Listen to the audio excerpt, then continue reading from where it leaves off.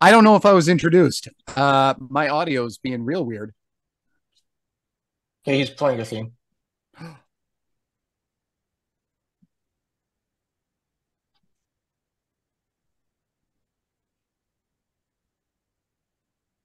Let's bring on Kelly Wells. Kelly, welcome to the show. Cheers, home slices. I assume that was Kazuchika Okada's music, but not coming through on my end. Maybe All that's right. how it's done now. Well, if you can hear, us, that's all that matters at the end of the day. Yes, indeed. Yeah. This is my third podcast in the last, what is it, 14 hours. Didn't have a lot of sleep between then and now. So if you're paying customers are here for the surly version of me that often rears his head, I'm just saying it's a possibility. The problem is NXT's put together a pretty good show and has promoted it well, so I don't have much to complain about. Very, very true. So let's Yeah. get into that. Um, NXT is always known for bringing up songs that I've never heard of in my life. Um, and the theme song for this show for NXT Battleground from Lowell, Massachusetts, is a band called Privis, and the song is called Animal. Never heard of them, and literally until NXT this week, had no idea. Never heard of the band, but figured why not play the song because that's what it is. NXT Battleground, Lowell, Massachusetts. And if you didn't know they were Lowell, Massachusetts, you were not paying attention during NXT this week. But boy, did they make that clear during the end, especially during the video montage that ended the show, talking about the history of WWE in Lowell, Massachusetts. Oh, okay. That So NXT was in Lowell, Massachusetts? like, I couldn't believe it. They literally put it. I know. It was actually really funny to me how many historic moments happened in Lowell, Massachusetts. But they put together a video back with it. Kelly, you're like me. You do watch the show every week. These Dad half pays attention while doing pills, and Dad doesn't pay attention at all. So he relies on us to Nope. actually tell what's going on. I've actually been really enjoying NXT the last couple of months since him delivering, and even after the draft. I've been enjoying myself with this show. Yeah, pre-Stand and Deliver was pretty rocky, and a couple of the episodes since then have been rocky. At one point, I said on my podcast, I don't know how else to say it. Shawn Michaels just doesn't have it. Like he just doesn't. He doesn't have it, and I don't know what happened. I think he was inspired by my criticism, specifically listening to my show, obviously, of course, but Obviously. Whatever was going wrong doesn't seem to be wrong. It seems like they're really making a point to they're getting people on the right side of things. Braun Breaker is a born heel, and finally, after a year and a half of just one of the lamest babyface runs I've ever watched, he is finally where he belongs, doing the act he belongs in. So, I mean, this main event is a rerun of last PLE's main event, and this one's so much more interesting because now people are cast properly. Very, It's very true. You're not wrong. amazing You're what not they've wrong. done. You're not wrong. You're not wrong at all. We'll get there in a couple minutes. Let's start from the bottom to the top here. We have the first defense on an NXT PLE of the Heritage Cup. And I'm not gonna lie, I'm excited for this. If only not only for the matchup, because of the rules. Is the British Rounds rules match, they thoroughly explained this on NXT this week, which I greatly appreciate. It is Noam Dar taking on Dragon Lee. Kelly, would you like to explain to everybody what the British Round rules match are in a couple of sentences or less? Yeah, it's well, I don't know if that's possible, but I'll try. I saw almost every episode of NXT UK. So I've seen quite a few British rounds matches. I like them. I think they make the rounds 3 minutes, but you can make them as long as you want. And you're trying to win a pinfall or any other kind of fall, any other kind of decision in that time. And it goes to 6 rounds. 6, I think. Gosh, it's been a while. Six on Tuesday night. You know, it's funny. They showed the rules yesterday, and I didn't pay attention because I'm like, I know how these work. And then I was like, oh wait, what's the number of rounds? And yes, and then if it's a draw, then the champ walks out with the cup. They are a really cool separate. It's one of my favorite match types other than regular one-on-one. I just think they're a blast. And I've seen them finish 2-0. I've seen them finish. They've done all kinds of different things with it. I'm seeing, am I making my prediction yet? Or am I leaving you with that? Go for it. Okay. So as awesome as Dragon Lee is, I don't see an obvious roadmap for Dragon Lee as the NXT UK Heritage Cup champion. It doesn't seem like a natural fit for him. What I'd like to see is for them to be tied, maybe just 1-1, because a round can go by without a decision rendered. And maybe it's 1-1, maybe it's 0-0. But then they're in the 6th round and Lee has Dar on the ropes, and Dar, being the kind of character he is, just runs away until the 3 minutes expire. There are no countouts. Are there no countouts? There are countouts, so he'll have to go in, break the count, go back out. About the check. Yep, you can still be counted out, but I think it would make sense for Noam Dar to run and defend it, act like he's the awesome conquering champion, when indeed he ran away to save his title, because Noam Dar holding that thing like a baby, like the little bastard he is, it's just the part he was born to play. It's perfect. I agree with that, actually. And I actually was looking to Noam Dar. I like the tie idea a lot. I didn't even think about that logic. That you don't have to have Dragon Lee actually lose this match. He can lose because of a tie. And that works out nicely. So yeah, I totally see Noam Dar retaining here based on that logic. Sal, what do you think? Wouldn't have a clue, but yeah, Noam Dar retaining. Fair enough. Dad, what do you think? I have two questions. One, I know, aren't they each allowed a corner man? Yeah, I when think Fraser is going to be in Dragon Lee. Do we know who Norman Dars is going to be yet, Kelly? We don't know.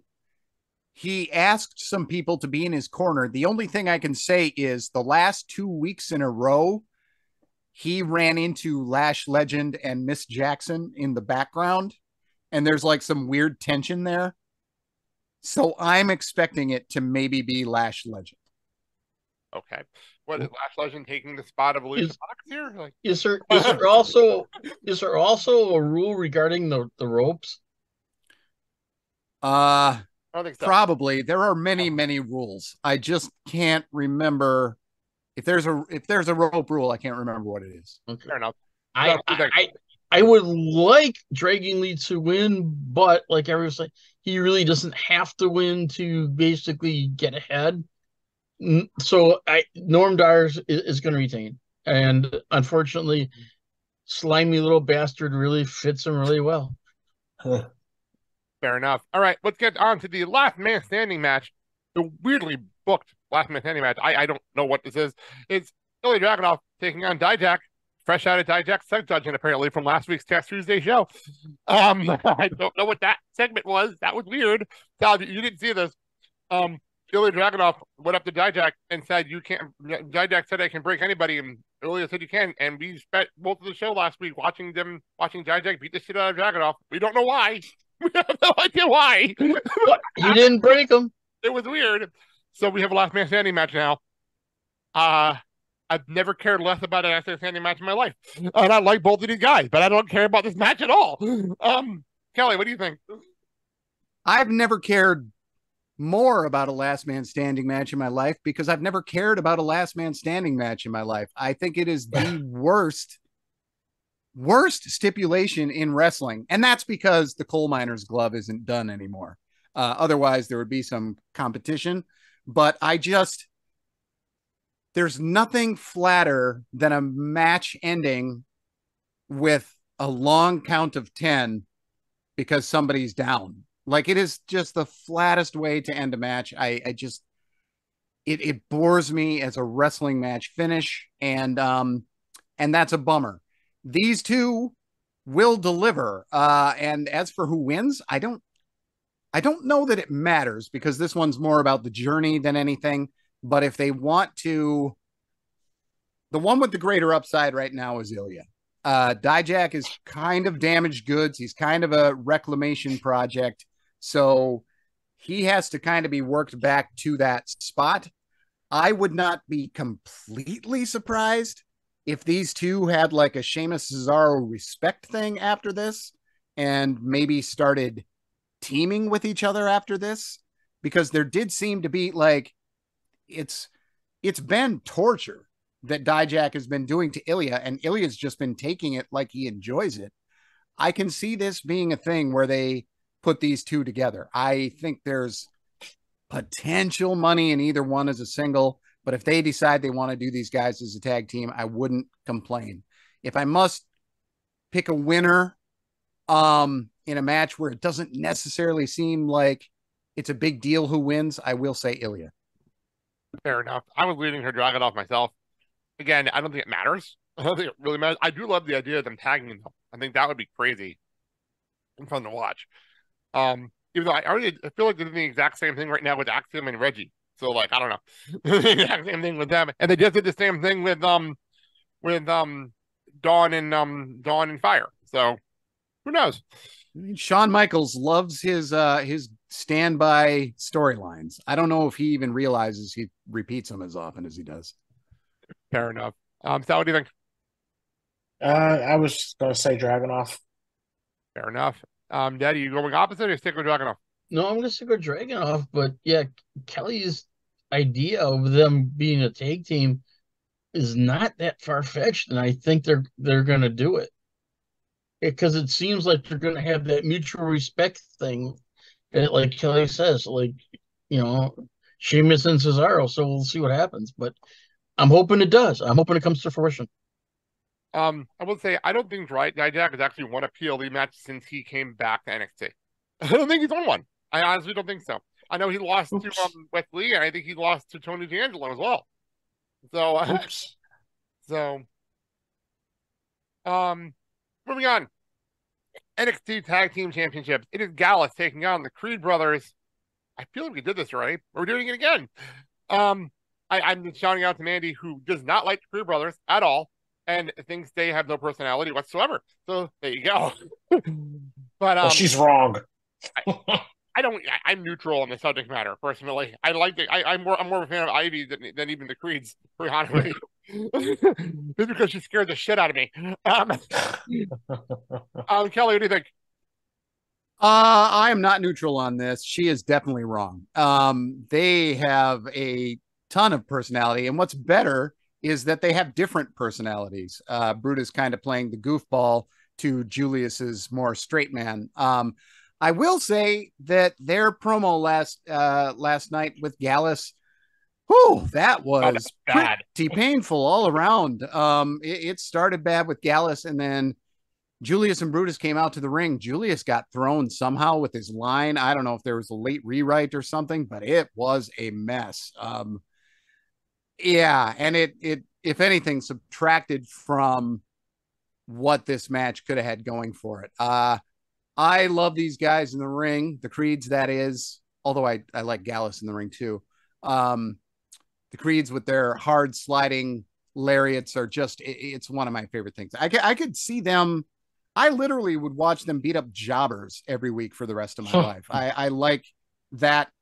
I like their act in that way that much. In the same way that everybody just wanted to see 2-minute squashes with LOD. That's literally how I feel about the Creeds. It's Ivy who is a little personality deficient, but they're really, really trying to do something with her and get her somewhere. The big question is where Stax fits into all this and whether there's kind of a lot of moving parts to this storyline, because Stax might be the one who's the police informant getting Tony in trouble. Tony's going to need a lawyer, and now there's an Italian lawyer character on the show.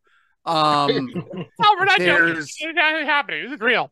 There's so many moving parts to this. Now, Stax is going to be part of this in some way or another. I don't know what side of the aisle he's going to land on.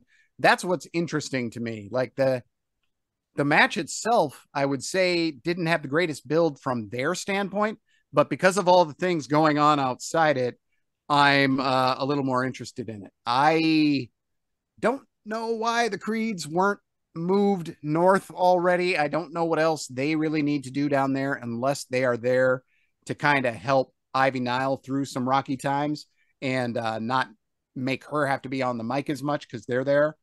But I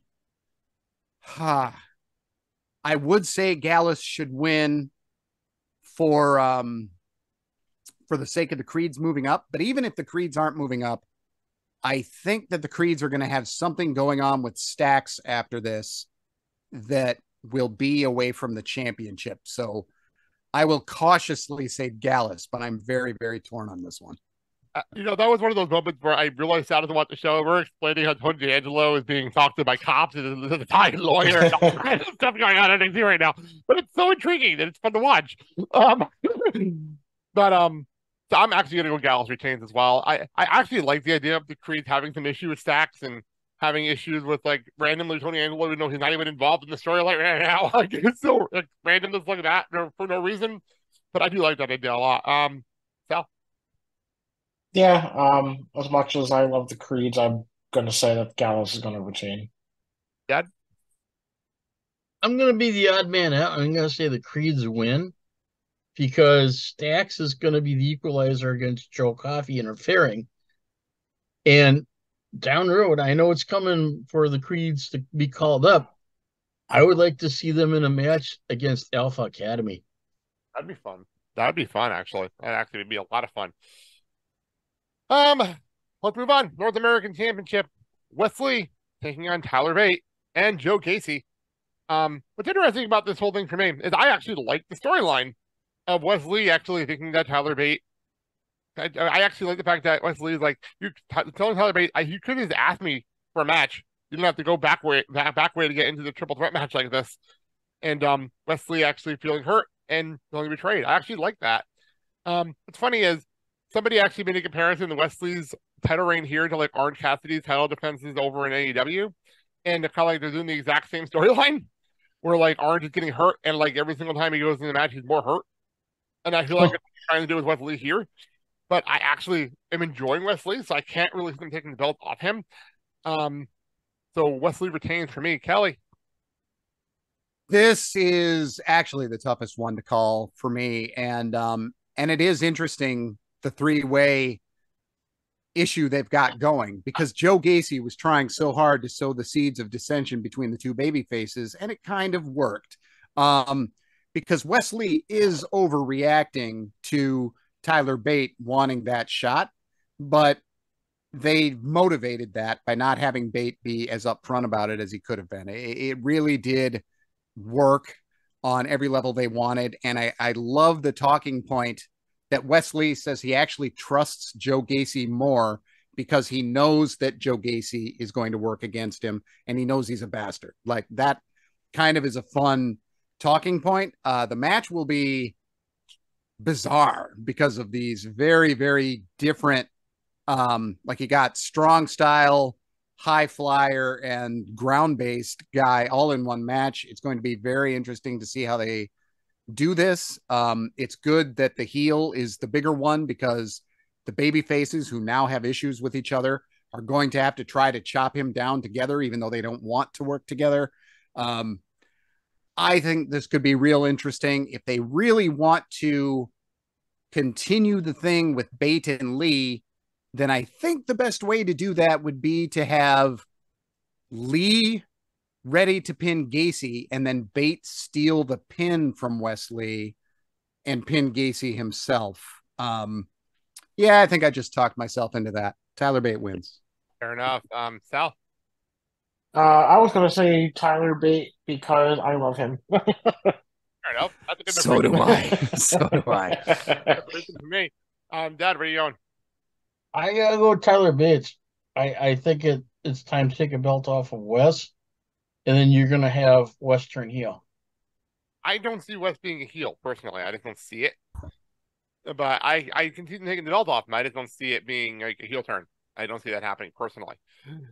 Yeah, Wes with Edge works for me, but Wes as a heel would be I mean, maybe if they want to just try it out in NXT, because NXT is the place to try that out. And if it doesn't work, just move him up as a babyface. Exactly. Exactly. All right. Moving on. Sorry, I got distracted by something. Moving on, we have the NXT Women's Championship match. Obviously, yeah, Indy Hartwell, she won the belt, got hurt, had vacated the belt, and then got drafted, all in a matter of like 3 days. So we've had actually a pretty good, interesting tournament. I can't even say good, but an interesting tournament. I did not expect this matchup. I didn't exactly expect this matchup. I really thought we were going to end up doing Cora versus Roxanne again. And I'm happy they didn't do that route. So we have Tiffany Stratton versus Laya Valkyria. And I think this is pretty much going to be Tiffany Stratton's crowning moment to win this title and run this division for a while. Kelly, are you in agreement? Yeah, this is the final that I expected when they showed the bracket. With Jade, there's stuff to do with her away from the championship. With Roxanne, it seems like we were there. I'm a little afraid she's taking too many losses in big spots, but that's why they didn't put her in the finals, to lose in the finals on a bigger stage. But this is what I thought would happen when the bracket was announced, and then they added the injury angle to Lyra Valkyria, which I said on my podcast last night, if you don't know what this means for the finish of the PLE match, then welcome to your first wrestling show. It's clear that Stratton is going to win, anchor the division. And the only downside of that is that with the exclusion of nobody except maybe Carmelo Hayes, she's more main roster ready than literally anybody on the entire NXT roster. She is a product that could go up there today and contribute today.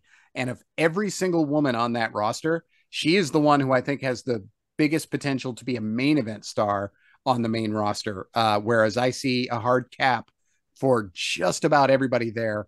Last night, Nate threw in that I was forgetting the injured Sol Ruca, and he's correct. She has come a long way in a very short amount of time. I also love Stevie Turner, but we only saw her once before her ACL got well, that's what happened. That's what happened. Yeah. Mm-hmm. I was wondering what happened to her. Yeah, there's 8 ACL tears among women in NXT right now. It is the craziest thing. I brought that up last week with all the injuries. I brought that up last week. Yeah, like, Ruka's one of them. Mm-hmm. Or Turner's one of them. Yeah. I did not know about. I was wondering what happened to Stevie. I was like, what happened to Stevie Turner? Like, I really was actually loving her, and then she wasn't here for a while. Thank you. I didn't know that. Sal, go ahead. Yeah, I mean, I kind of agree. I think, the way that Tiffany Stratton has been presented these past few months, and even longer than that, I should say, I really feel like this is her moment, and it would be a shame if she does not capitalize on this golden opportunity to finally be the top woman in NXT. That?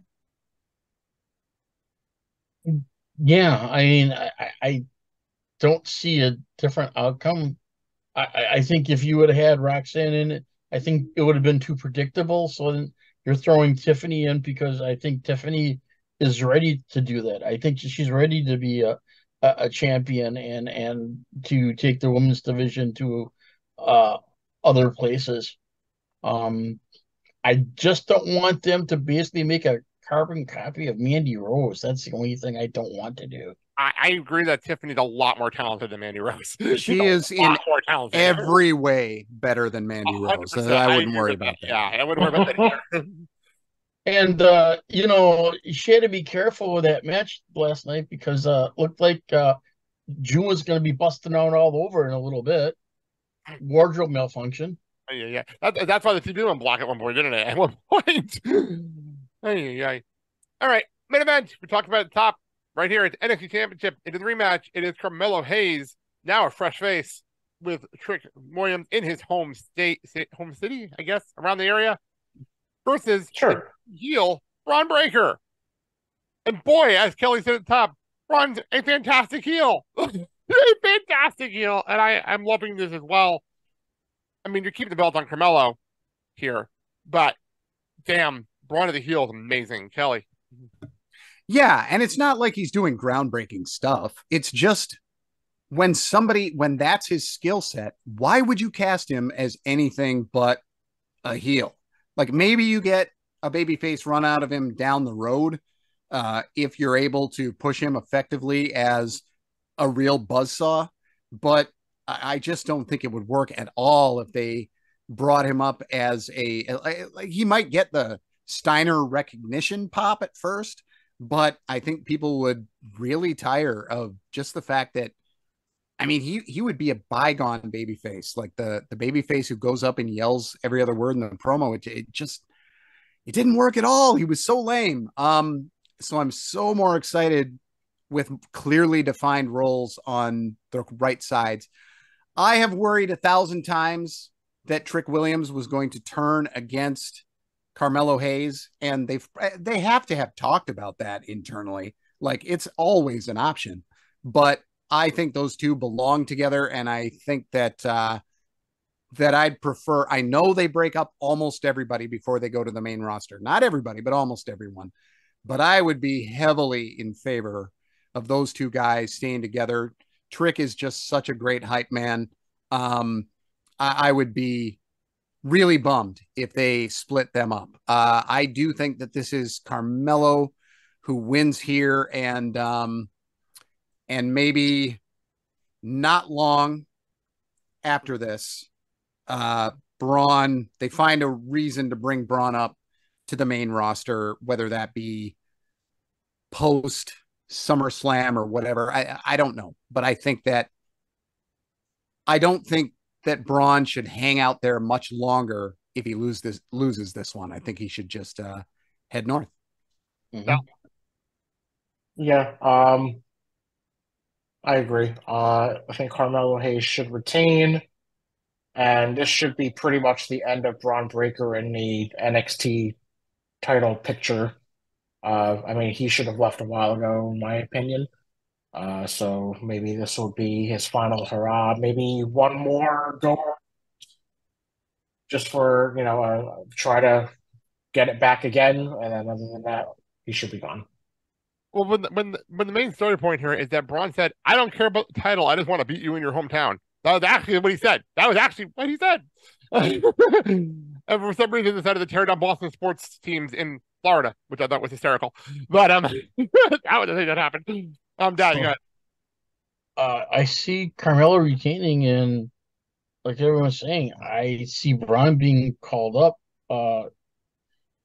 in a couple of months, and I hope they have him come up with the heel persona because man, he's doing such a phenomenal job that way. I mean, and he's taking it really well. I mean, dressing all in black and everything, and showing less emotion and more anger. I mean, it's great. I mean, to me, I think Braun is a better heel than his uncle. fair enough. Fair enough. Well, that is NXT Battleground, and